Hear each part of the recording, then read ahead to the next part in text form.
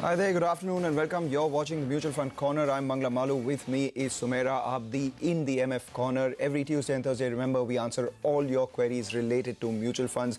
Actually, this is the best time given the sort of weakness that we're seeing in the markets. How can we address your queries and help you benefit with the power of compounding is what we keep an eye out on. As of now, let's get a check on the markets. It is fairly volatile as far as the frontline indices are concerned. The stocks of the day, we have Tata Motors down 16%, and very recently we got SAIL, which is off the high point of the day. As we take a look at individual stocks, first up, all the top stories that we're tracking this afternoon. Volatile moves in Dalal Street. The Sensex and the Nifty give up morning gains but are off the low point of the day as well. The mid-caps continue to underperform.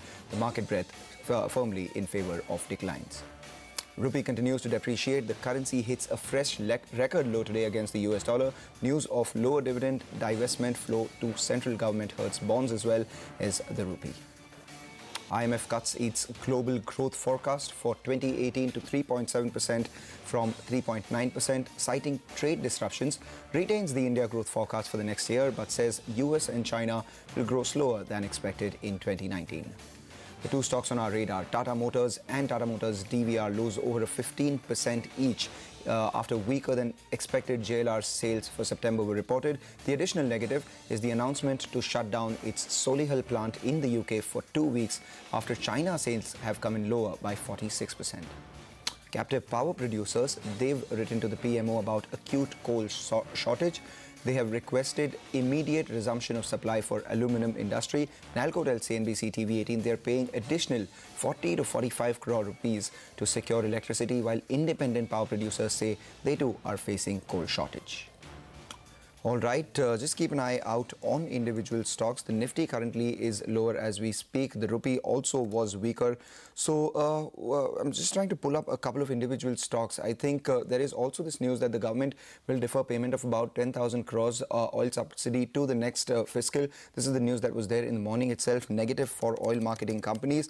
And the market breadth, that one should come up for you. We opened with about 3 stocks in the green against one stock in the red. And now as we're speaking, both the lines, the intersection has widened and the red line is above the green line by a fair margin. 2 stocks in the red as against 1 in the green. The Nifty down by about 31 points. The Sensex closing in on a 100-point cut as we speak. Both the indices, the Nifty and the Sensex, while they're off the low point of the day, they're also off the high point of the day. It is the mid-cap index which is lower by about 100 points, and we're trying to see a couple of stocks which are under pressure right now. HUL, remember the company reports its results just by the end of this week. 12th October is when they announced their second quarter numbers, and the stock is off by about 25% from its highs, 1808 or thereabouts, where it was just ahead of the previous quarter's results. So about 20% of the highs, 1507 on Hindustan Unilever. The expectations are of about 8 to 10%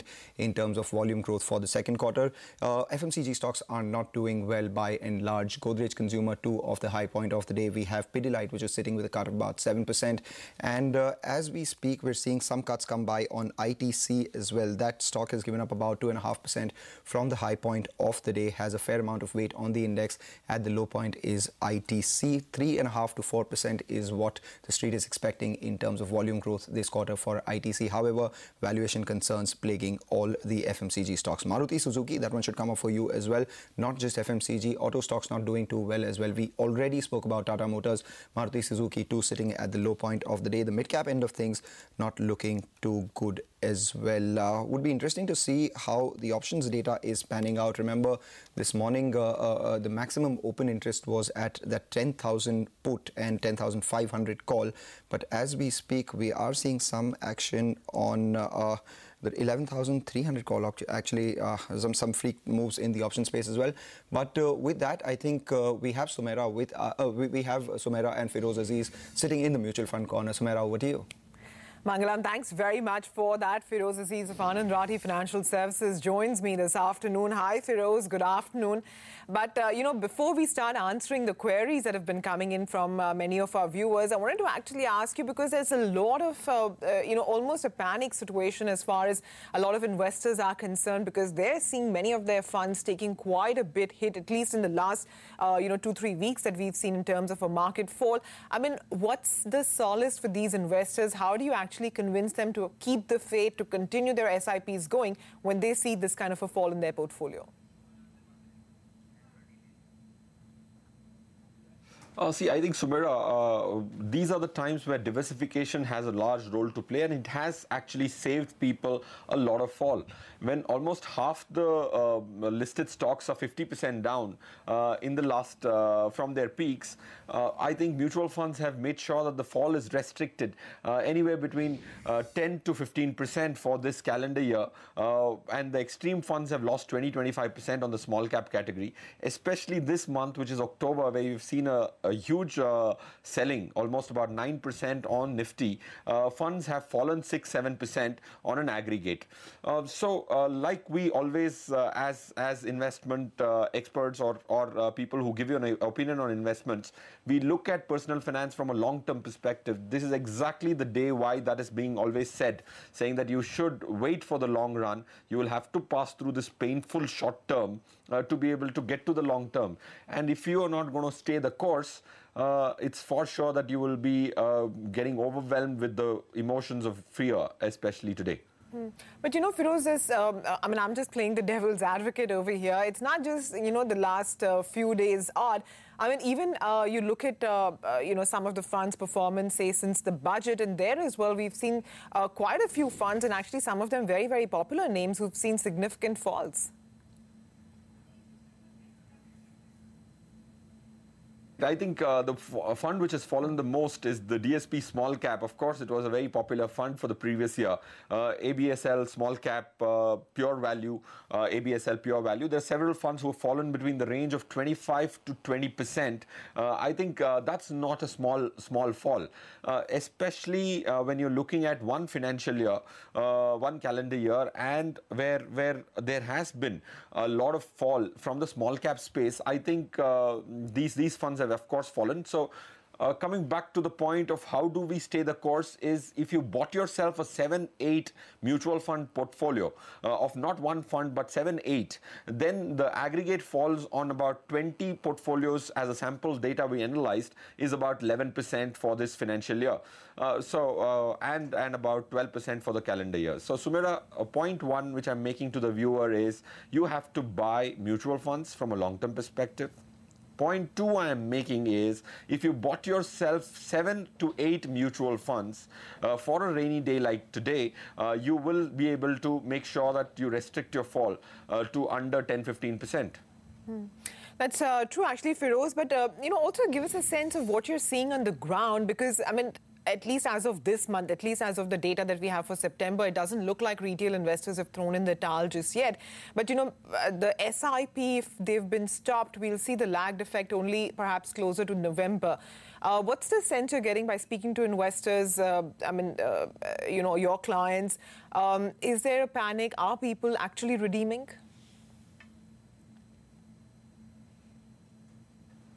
Yes, I think, Sumaira, there's no denying that. If you look at the trend from SIP, stoppages are going to go up significantly. Like you said, it's not going to happen right then and now. But I think November, December, you will see slippages of SIPs and even the redemption of the accumulated amounts. Why is that? Because 1.5 years or 2 years of SIP returns have been showing negative, and that's a long period from a retail investor's perspective. If he or she sees negative on a 1.5-2 year time frame, I think their patience level significantly drops, because these are not old-time investors, especially the money collected from the mutual fund industry over the last year and a half or two has been from fresh investors, not those seasoned players investors who have seen ups and downs. So most of these SIP investors are seeing a downtrend for the first time in their lives, and their behavioral patterns are not going to be very, very rational. So you're right, Sumera. I think there is going to be a lot of stoppage of SIPs, especially with the new regulation on the distribution framework and commissions to be distributed. I think the SIP number from 7,700, 7,900 crores a month is bound to come back down for a while at least. Yeah, and, you know, Feroze, just one last point in that case, you know, given these new regulatory environment, the general sense is that some of the smaller fund houses are better placed. And, you know, we've seen them actually picking up a lot of market share also recently. And we've seen quite a bit of churn actually in that market share space. Therefore, is that your recommendation as well, that if people were to start, you know, looking at fresh investments now, perhaps also explore the idea of the smaller funds?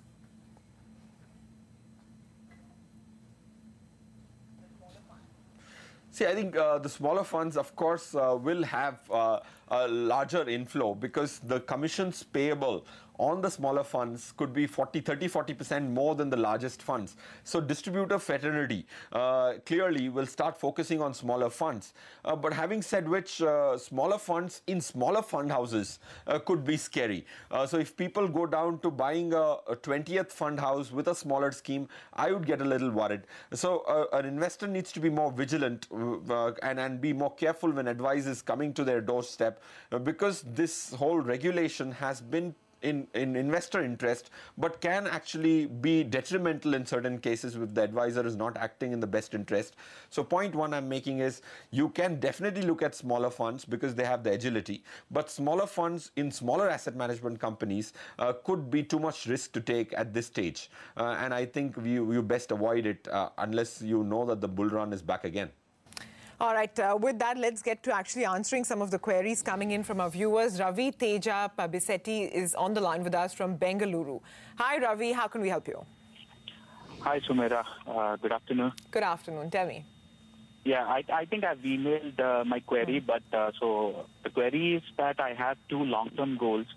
One is for my kids' education and marriage, and the other one is for my retirement. Okay. And what I've done before even investing is basically put all the checks and balances in place in terms of health insurance, life insurance, and emergency corpus.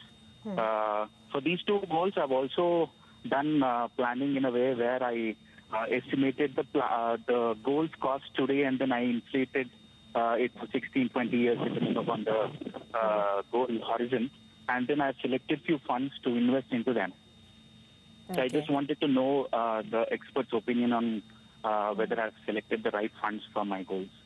Okay, well, Ravi, you've put your retirement date as 2038. That's kind of soon, but still I applaud your planning. Feroze, you've gone through Ravi's entire portfolio. Is it aligned to the goals that he has in mind? What kind of changes would he need?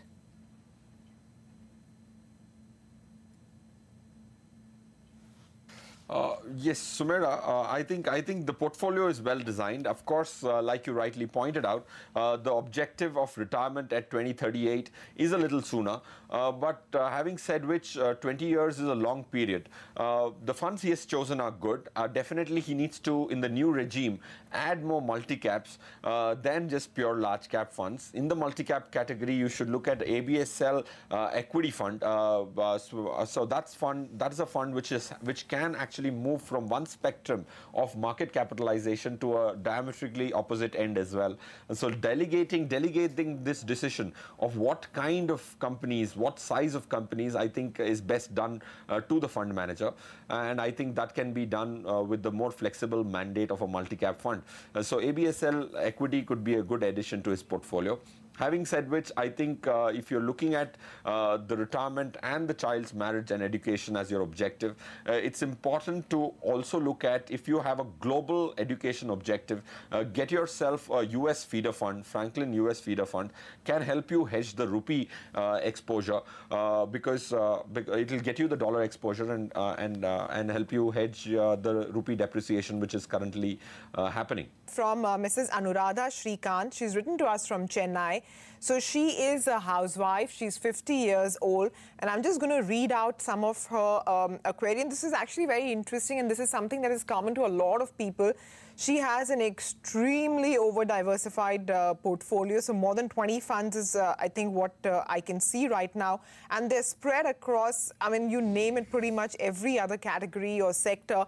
Feroze, I'm not going to read out all of the funds because they pretty much, almost 30 schemes are what she has. But you've gone through the portfolio in detail. What would you think?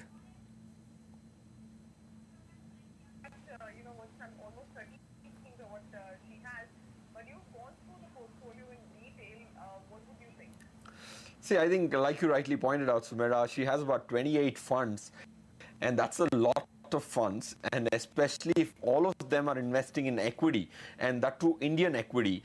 Optically, she would find more comfort because it is diversified optically, but all that money is converging back into the Indian capital markets, especially the equity bit. So if you had 28 funds from 5 different country exposures, then it's still understandable because the money is truly getting diversified. Here she would, if you actually undo the wrapper and see how many stocks she has in the underlying 28 funds, it comes upwards of 700 shares. So if you have 700 stocks, then you practically bought the entire market. So beating the market is why you're paying a fee to the fund manager, almost 2.5%. So it's important to have a concentrated portfolio, not too concentrated, not as diversified, Anuradha, and have it optimal to the extent of 6 to 8 funds is point one. Otherwise, the fee you're paying of 2.5% to get this money managed is going down the drain. So that's point one. So let me tell her what she can consolidate her money into: Kotak Standard Multi-Cap, Mirae Asset India Equity, Reliance Large Cap, SBI Focused Equity, HDFC Mid-Cap Opportunities, Franklin India Prima Fund could be the 6 funds which, Anuradha, you can consolidate your money. Will make your life much simpler from a taxation standpoint as well. These number of transactions can be a tasking effort to file your taxes. So consolidate into these 6 funds, especially today when there is enough turmoil in the market. You don't want laggards in your portfolio. Right, that makes sense. Up next, we have a query coming in from Rajarshi Majumdar, who's written to us from Bengaluru. So he as well has investments in multiple funds, but not as many actually, Feroze, as we saw earlier. He is 42 years old. He is a professional. His schemes are HDFC Small Cap, Axis Focus 25, Axis Blue Chip, Canara Robeco Blue Chip, and the Mirae Asset Emerging Blue Chip Fund. Is this the right mix for him, and are there any changes, if at all?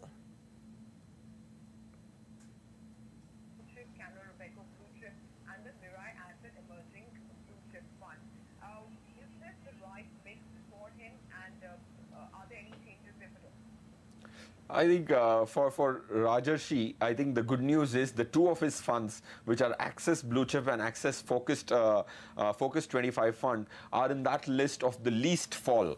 In fact, Axis Blue Chip Fund has least fallen in this calendar year. And I think that's great that half your money is invested in these 2 funds. Of course, coming from not a very large fund house, but a smaller fund house. So your schemes are good. On the debt side, you would want to add Axis Credit Risk Fund and Kotak Credit Risk Fund. I think HDFC Small Cap and Canara Robeco Blue Chip are also 2 good schemes managed by Chirag Setalwad, HDFC Small Cap. In spite of this kind of carnage in the small cap category, I think they've done a decent job to manage risk and curtail downside significantly, and the drawdown on the portfolio is lower in certain cases than even a large cap fund for that matter.